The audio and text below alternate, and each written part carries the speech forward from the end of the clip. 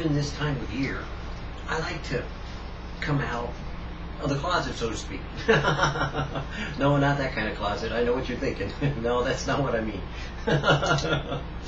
But I like to come out of the closet about this season that we're in. You know, the reason for the season and all those kind of things that people do nowadays, and they get all carried away with cliches and making this story and that story and happy and sad and all that kind of junk.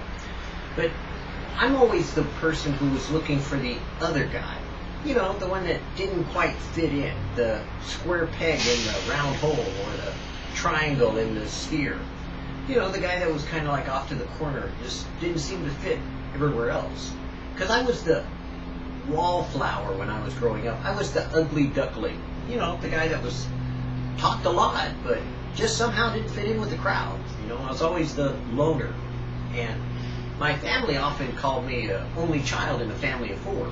And God, in His Word, said that He sets up the solitary in the family. And that gave me great comfort when I found it. And maybe that'll encourage you today, because in this season of Christmas and Hanukkah and Kwanzaa and, you know, all the kind of holidays that are mixed up and in between, like Lent and Boxer Day, and, you know, all the things that are going on with family and friends, and getting all excited about, you know, Christmas presents, or maybe nativity scenes, or God forbid, maybe you're one of those people that has to fight for the right to do what you want to do.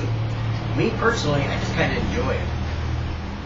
But this time of year, I always go through this kind of downtime. You know, it's kind of a, they call it like circadian or circadian, you know, kind of biorhythms that you go through, that different times through the seasons, you know, throughout the year, your body goes through natural cycles.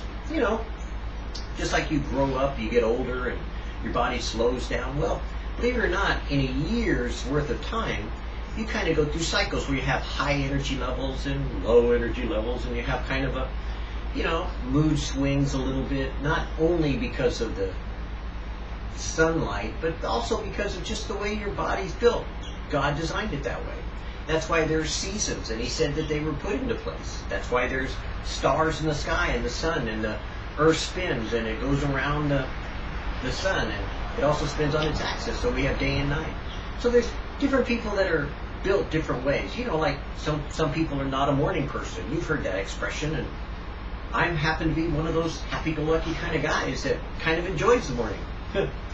Well, during this year seasonal thing that I go through, I'm not opposed to Christmas, and I enjoy it, and I set up things for people to enjoy and to look at, and, you know, I serve people lots of times. That's my biggest outlet for Christmas, is to serve someone, because I really don't like Christmas for myself personally, because I don't really get into the shtick of, you know, getting this kind of, you know, present thing or whatever, because I really don't get what I want.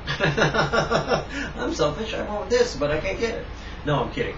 But the point being is that I like serving other people, and I like, you know, like working behind the scenes. Or I remember when I was working in the restaurant, I loved Christmas even. Or when I was working in the grocery store as a checker, certified grocer, I love this season because it worked hard, worked fast, you know. Or like when I was doing Christmas folding up, you know, presents for people. Loved it. It was fun. And it was always about doing something for someone else that when it came time for me, I really didn't kind of like being around. So my wife and I have really adapted to that pretty much, because she likes to go visit her children and her family, which are in Utah, you know, and I've gone a couple times, you know, and it was like I did the, you know, kind of morning thing and Christmas thing, you know, and presents then, and, you know, stockings and all that junk. And it was nice, you know, and everybody thought I had a good time and stuff, you know, and I did, you know, as much as I do for any time of this time of year. But what I really do is, most of the time, I spend my time alone. I like being alone. I'm a loner, you know. I tend to look at the sky and talk to God, you know, and I begin to see how He's moving in creation and different things. And Him and I seem to have kind of a personal time, you know, when I'm alone, because I choose to be alone with God. Now, I'll admit there are times where I'm kind of like burned out, and I'll say, well, you know, Lord, I'd rather go do something else, you know. And sometimes I'm like you. I'll go do something else, you know, get involved in reading a book or watching a movie or even playing some stupid arcade game, you know. I'm just like you. flesh is flesh, and we are all built to the flesh. And so we enjoy at times feeding our flesh. Whether we admit it or not, we all indulge ourselves in some way. Some people I know, especially pastors, they like to indulge themselves in buying Harleys. You know, that seems to be the thing of the modern day pastors, is go out and get a Harley for some reason. I don't want one. What I want to do is I want to enjoy the time and the seasons that we have, even as you should be doing. Because you see, you may not fit into your plans, your Christmas season, and that's okay.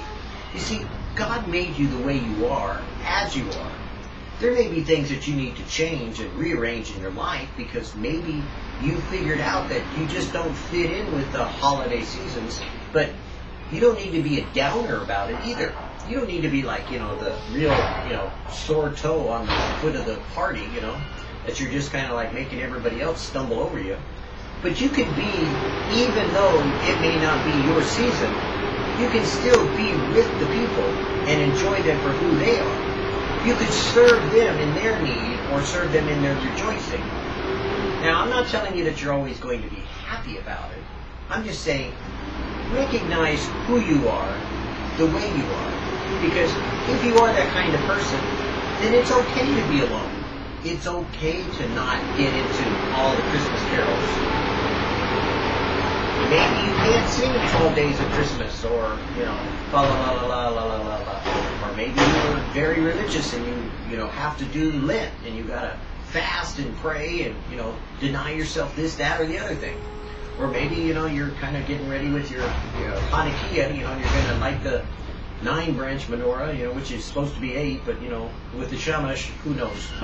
You got to figure that one out on your own. And play the dreidel, and spin the top, and get free gambling. Don't tell the Jews that. Well, oh well. Such as it is, there's compromise everywhere. But that doesn't mean it's a bad thing. You see, God gives grace and mercy to us so that we would be merciful to one another. We would be graceful to each other. That we would begin to recognize that, hey, it's okay sometimes to be who you are. Because when you're going through this life, you'll find that there are times where you don't feel good. Matter of fact, that's kind of where I'm at today. Now, you can't tell that I don't feel good by the way I'm acting right now, but quite frankly, I'm still trying to beat off a cold. We got dumped on with rain, and right before that, I kind of began to get a little bit of a cold, and I've been fighting it ever since. And now my wife's kind of got it, She's kind of like, fighting it off, because she wants to go, on vacation. Well, frankly, it's kind of a struggle, when you don't feel good, to still share and relate where you're at, honestly, as I do on video, about how I feel, about how I relate to God, and about how you should.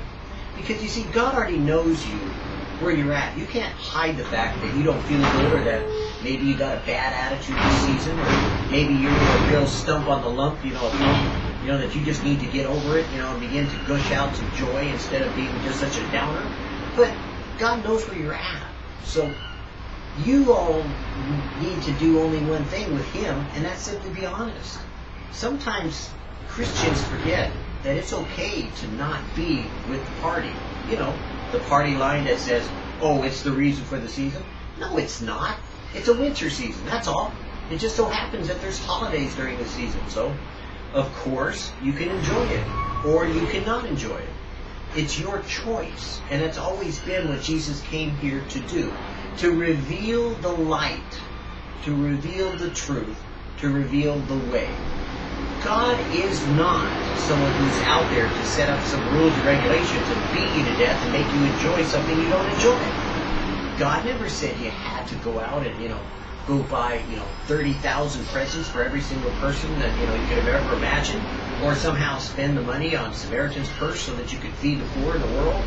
No, that's just the world and its ways, The world has a tendency of kind of like manipulating things to get you involved. But God doesn't. God uses His love, His mercy, and His forgiveness to bring you to Himself. he uses Lifetime movies. No, I'm kidding. I don't know about you.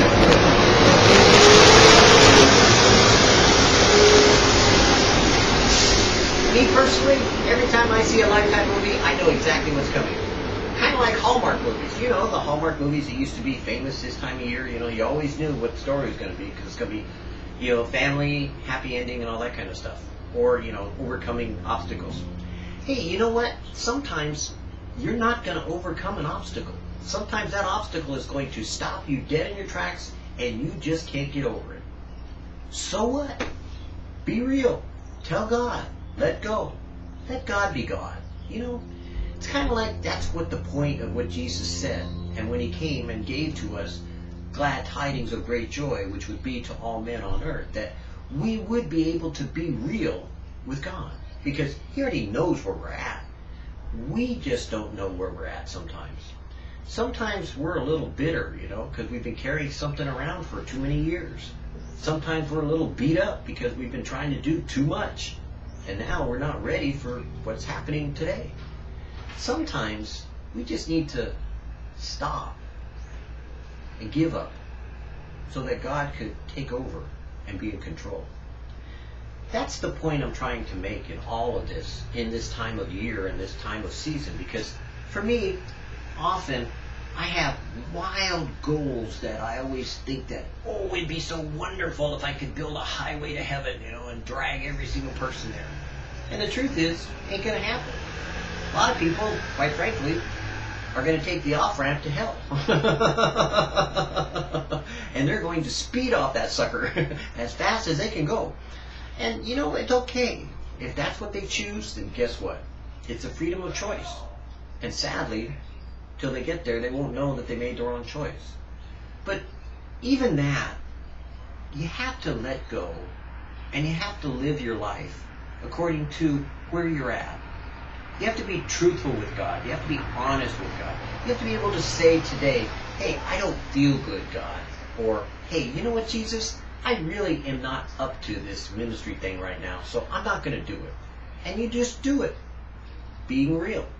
And you know what's going to happen when you do those things? God's not going to send a thunderbolt down like some Zeus, you know, and blast you. Or your circumstances in life aren't going to come unraveled and destroy you. If anything, God's going to love you for being truthful and honest of where you're at. Because God loves you. God loves you so much he gave his son. And because he did, he's trying to prove to you something that you don't get yet. And that's, he wants you to be where he's at. Because where you're at is as close to hell as you're going to get. This life that you're living is the worst possible environment for you. It's antagonistic to you. You weren't meant to be in this world. This is not your home, so don't get too comfortable, because there's so much better still left yet to experience. And I know that sounds terrible, but really, the other side of death is the beginning of eternity. And it's going to be better than what you've ever lived before. And I don't mean reincarnation. Sorry, don't go there. It don't work. But the point of it is, God has gone out of his way to prepare a place for you, that where he is, you will be one day. And that though this may not be the time of year that you enjoy, or maybe it is, but for the one that isn't, you know, like me, maybe you can turn it around in some way for someone else. That, no, maybe you don't need to be Yuletide joy, you know, and kissing under the mistletoe. And maybe you don't want to deck the halls, you know, with Santa Claus or with the manger. And maybe you don't want to, you know, light the menorahs, you know, and do all their Hanukkah things with spinning tops and dreidels and chocolate. You know, but the point of it is, God is always with you. No matter where you go, and no matter where you are, God is always there. Jesus promised that he would never leave you nor forsake you. And though he may be silent, standing, watching you as you go through your tough times right now, and, you know, maybe your sorrow or sadness, but not only did he say that he was bringing glad tidings of great joy, but that it would be to the whole world peace on earth, goodwill towards men, because the time is coming when you will go home and you will be with the Lord. And at that point in time, all of this will be forgotten as though it were just a dream passing away. And so today, enjoy what you have, even if you have to say to God, I don't like it. This isn't exactly where I want it to be. This isn't the plans that I thought you had for me. This isn't what I expected. Be honest. Because when you are, God will be honest with you and He'll say, I know. I'm bringing you home.